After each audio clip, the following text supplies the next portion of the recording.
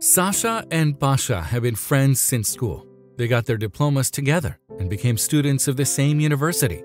The friendship between the boys was very strong. After graduation, they did not look for a job, but decided to set up a business together, an auto repair business. Gradually, they expanded the business, opening several car service stations. But there were no secrets between friends, only strong trust and mutual understanding. But life always surprises at the most unexpected moment. Alexander married a beautiful girl, Irina, and Pavel still couldn't create a family. Irina was Alexander's first love. She was in the same year at the university. Sasha fell in love with her at first sight, but the girl was in no hurry to respond with mutual love. They were friends with the three of them. They often went out together, but the persistent boyfriend's courtship melted the beauty's heart. Soon, Irina and Alexander decided to start dating, and later, Ira became Sasha's wife. The couple has not yet succeeded in having a baby, although they really wanted one. Pavel never really liked Irina, but he respected his friend's choice. Also, if you have not done so already, please subscribe to our channel and click that notification bell to get inspired by these real-life stories every day. Now, back to the story. Alexander often joked about his friend and his single life, but Pavel only joked that the one who would become his soulmate had not yet been born. He did not trust girls. Once in his youth, he had been betrayed, and now he was afraid to have a close relationship with girls. Although he was good-looking and always had the attention of girls, Irina was also directly involved in the business of the friends. She handled the accounting matters. They worked this way, completely trusting each other. But at one point, their happy life was left behind. A misfortune happened. One night, Sasha was attacked and badly beaten by hooligans. A little later, the man was found bleeding and sent to the intensive care unit. The perpetrators were not identified and punished. The strange thing was that nothing had been stolen from him, although the man had an expensive phone, watch, and money in his wallet. For some reason, only Pasha had such suspicions. He shared his thoughts with Irina, but she just brushed him off. She had no time to listen to nonsense. So Pavel decided to find everything out on his own. Sasha was tall and stocky, actively engaged in sports, and went to the gym. It was not so easy to beat him up. The guy did not wake up. His condition was steadily serious. Pasha persuaded the doctor to let him see his friend. He visited Alexander every day. Ira came too, but she stayed with her husband only for a short time. Pasha begged his friend not to leave, asked him to wake up. For him, his friend was the dearest person in the world. He was very afraid of losing him. One day when Pavel was leaving the hospital, he noticed a familiar car, Irina and her driver, at the front entrance. Pasha looked suspiciously at his friend's wife. He had been noticing something strange for some time now. Ira often shared glances with her driver, even flirted a little. Pasha had hinted at this before, but he had only laughed at his incredulity because he completely trusted his wife. This time, Ira got out of the car holding the driver's hand, who opened the door for her. When they saw Pavel, the couple separated their hands. The girl approached him and coldly asked him if there was any news. Pasha felt alarmed with all his gut. He replied that there had been no change so far and hurried away.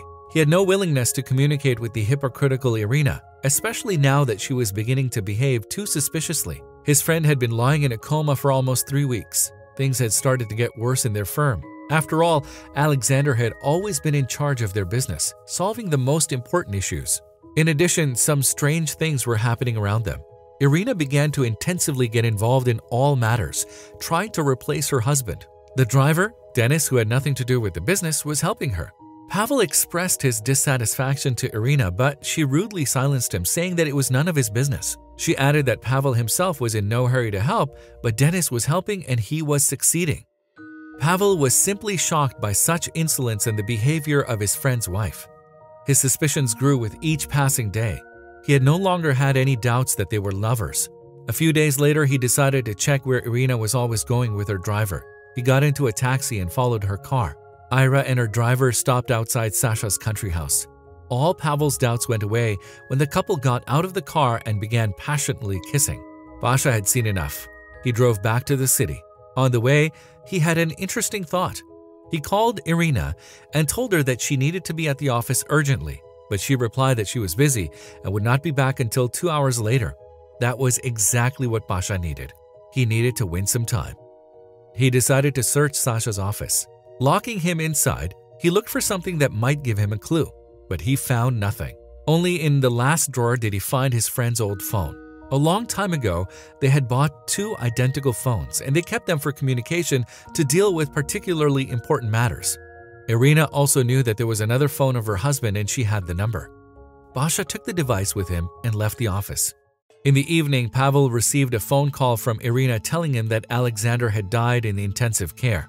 Pasha drank all night with grief, unable to cope with his feelings. In the morning, he went to Irina to discuss all the details of the funeral, but she had already decided everything herself with the help of her driver. Pasha was simply shocked by her indifference. When all the preparations were completed, the farewell ceremony took place. Ira walked, leaning on her lover's arm, occasionally glancing at Pasha. The man inside was just raging with anger.